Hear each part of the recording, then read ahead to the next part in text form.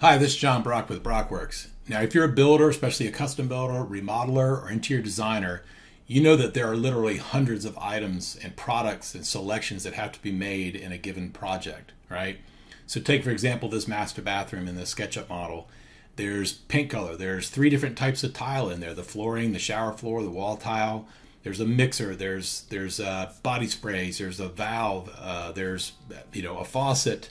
There is a Sluter shelf in there, a drain. You got towel bars. You've got soaking tub and faucet, a toilet paper holder. There's a vanity. You've got a countertop. You've got a faucet and a sink. And you've got a mirror and a vanity light and a towel ring, paint color on the walls.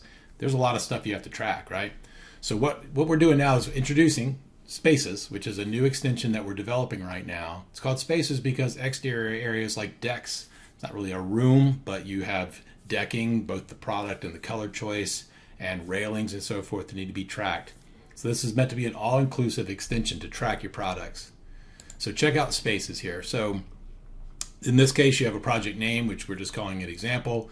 We have the main level here, which of course I imported the floor plan into SketchUp using PDF importer, which is again one of our extensions.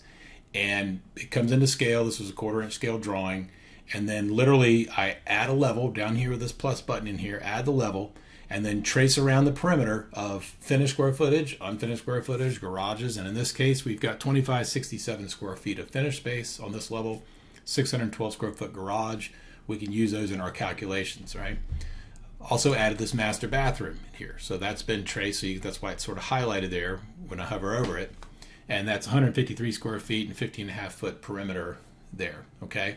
So here's all the products that we have in here. This is the power of this, is that you can actually track. These are all the SketchUp products that we have in, so which I consider those placeholders until the client actually selects the final product, okay? So we've got all these products in here that are in by cost code and the status of needing selection. Here's the real power of this, is this traffic light dashboard that you have. You can see here that we have 25 items that need to be selected. Nothing selected yet, right? We have there. The goal is to get it all the way to the green, right? It needs to be selected. It needs to be ordered in a timely fashion. It needs to be received and, of course, installed. So another really cool feature of this is it automatically will create a storyboard. If you're an interior designer and you've had to create storyboards of putting this swatches of this together and putting it in PowerPoint or some other presentation, forget that. This is done for you automatically on a room-by-room basis, right? So at any time I can print out a storyboard. It's got 6 thumbnail images to a page with descriptions.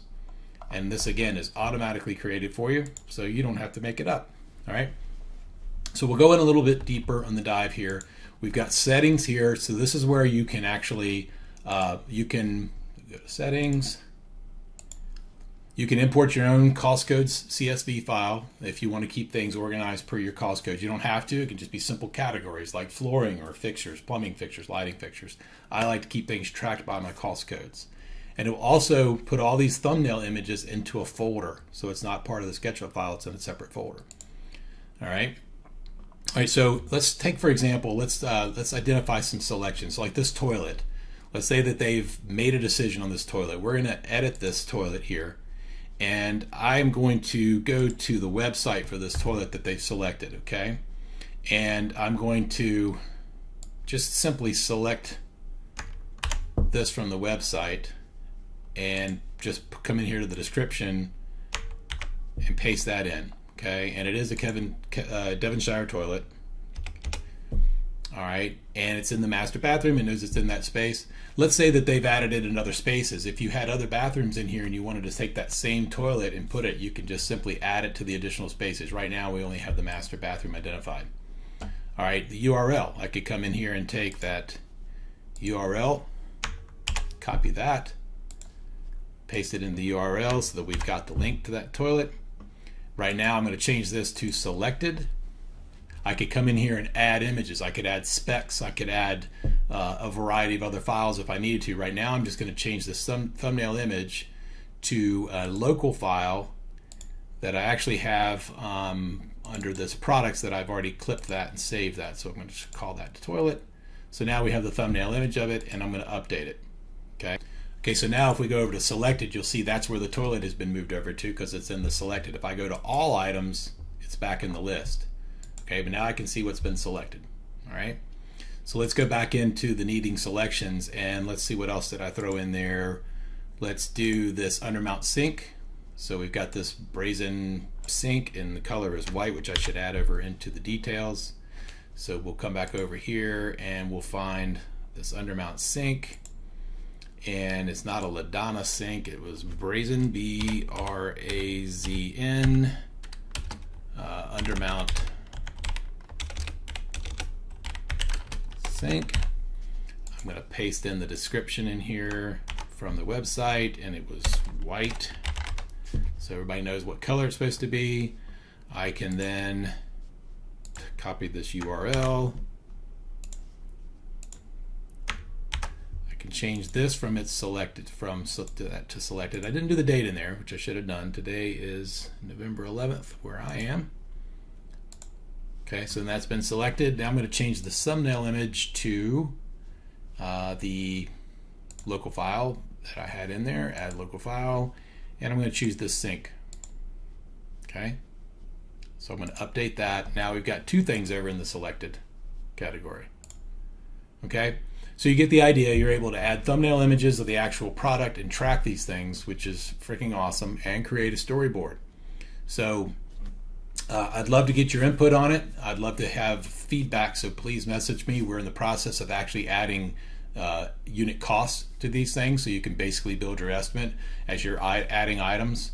One cool thing, let me just show you one more quick thing. Let me take example of this laundry room. Okay, I'm going to go to the main level and I'm going to add a space, and we're going to call that laundry. We've got a drop down of common rooms. I can either use a rectangle tool or a polyline tool. I'm going to keep with the rectangle tool, and boom, and apply. So it's 65 square feet for that laundry room. So what I can do is I can actually add items for this bathroom from a list. So it's like virtual items.